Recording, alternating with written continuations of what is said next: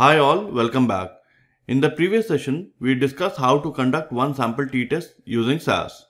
In this session, we will discuss how to conduct two sample t-tests using SAS. It means the t-test for independent sample test, whether two independent groups are significantly different from each other or not. To do this, the mean value of the two samples is compared. If the difference in the mean value is large enough, it is assumed the two groups are differ. Suppose we want to test whether there is a difference between two groups in the population. For example, whether there is a difference in salary between men and women. Since it is not possible to ask all men and women about their salary, we draw a sample. To be able to make a statement about the population on the basis of the sample, we need the independent t-test. Moreover, we will cover both the parametric and non-parametric version of the test. So whether your data meets the assumptions or not, we have got you covered. Let us now proceed with the examination of the dataset. The dataset in consideration is B-weight dataset and one can access from SAS help library. We will use proc content procedure in SAS and it will provide us the information such as number of observations, data types of the variables and other additional details. Now let's write the code. Proc contents data equal to SAS help dot bweight order equal to varnum, no details, run.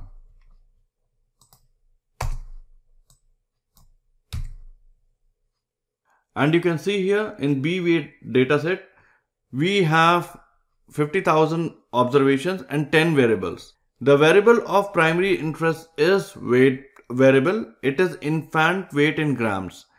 Additionally, we will employ the independent categorical variable married for conducting the parametric test, while for non-parametric test, we will utilize mom smoke, whether the mother is smoking or not, to conduct the parametric and non-parametric test.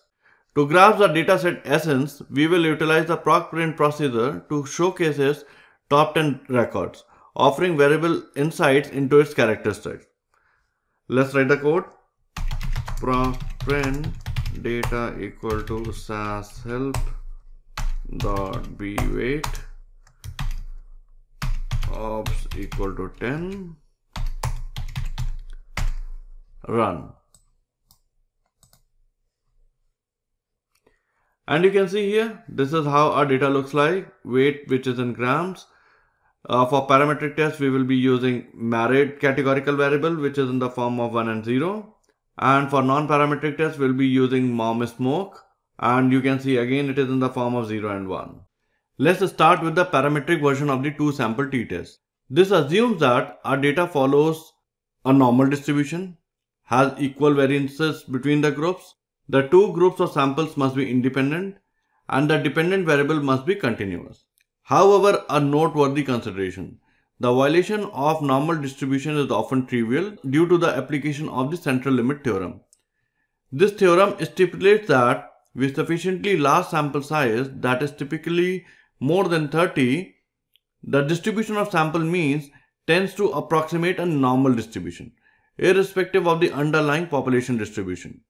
Consequently, for ample sample sizes, the t-test can be employed without necessitating a normality test. Now we are going to conduct the t-test in SAS using the proc t-test procedure.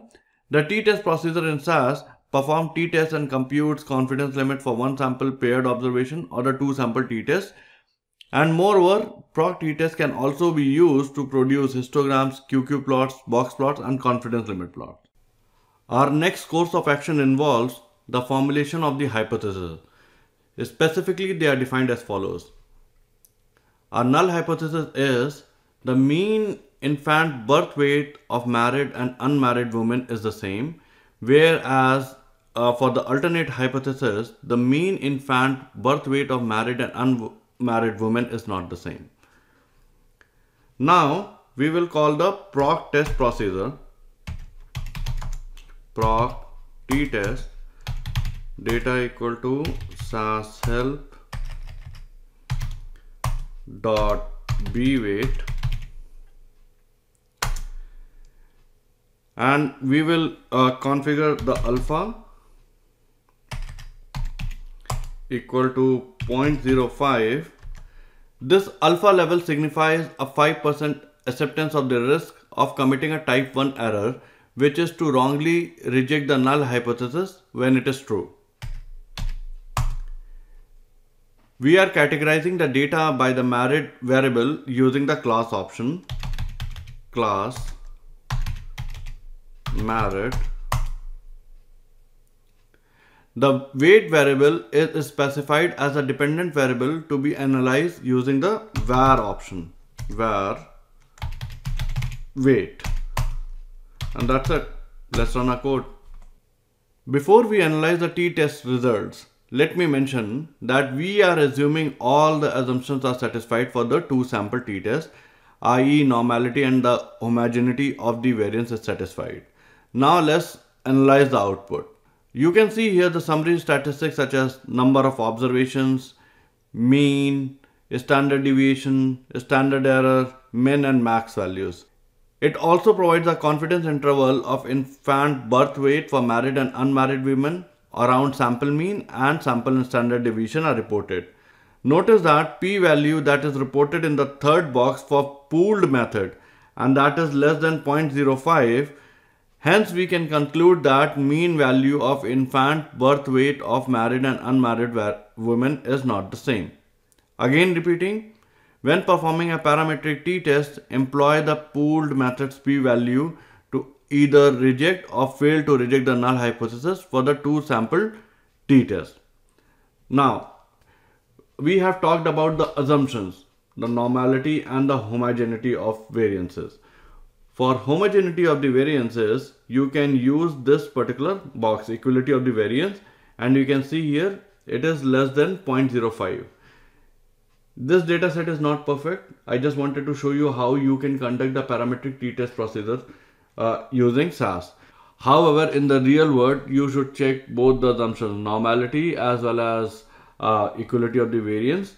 Normality assumptions you can overlook if you have a large enough sample size, as I have already mentioned, but equality of the variance, which is less than 0.05 here, and since it is less than 0.05, the equality of variance assumption has failed, and in that particular case we should actually be conducting the non-parametric t-test, not the parametric test. But here I'm just trying to show you how one can conduct the parametric test using SAS. So keep that particular thing in mind. Moving on, let's explore non-parametric t-test. We will be focusing on two types, the Welch T Test and the Mann-Whitney U Test. Let's explore Welch T Test. Imagine you have a data and want to compare two groups, but the assumption of homogeneity of variance between them doesn't hold true. This is where the Welch T Test shines. The Welch T Test is also known as unequal variance T Test or separate variance test. Now let's write the code. In fact, let me copy this piece of the code. And as I had mentioned, for this one, a categorical variable we are interested in is mom smoke. And that's it. Let's run the code. Now let's check our equality of variance. Since the p-value here is less than 0.05, hence we can conclude that the equality of variance assumption has not met, and that's why we have to conduct the Welch T Test, which is a non-parametric T Test. And here in this particular box where you can see pooled and Sather weight method, and as I had already told you that for the parametric T Test we use pooled method. For non-parametric T Test we are going to use a Sather weight method. And since here the p-value is less than 0.05, we reject a null hypothesis that the infant weight for whether the mom is smoking or not smoking is same is not true. And this is how one can conduct Welch T Test in SAS. Now let's switch gears to Mann-Whitney test. This one is perfect when you have data that might not follow a regular pattern. Moreover, it works even on ordinal data. Now let's see how we can conduct the Mann-Whitney test using SAS. Let me call proc n power one way procedure data equal to SAS help dot bweight, and we are going to call Wilcoxon option. Now we are going to call a categorical variable Mary and a dependent variable in the var option which is weight. Let me put up a title here too.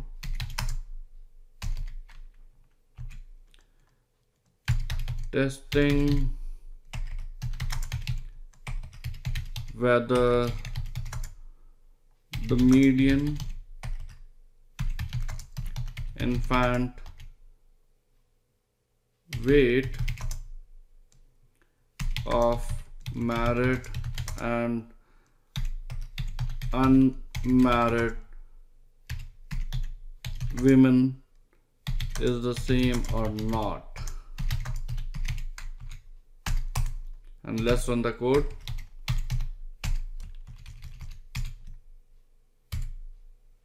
In the script, we are assuming you have a variable named married representing the categorical grouping, variable married or unmarried, and a variable named weight containing the numerical values you want to compare.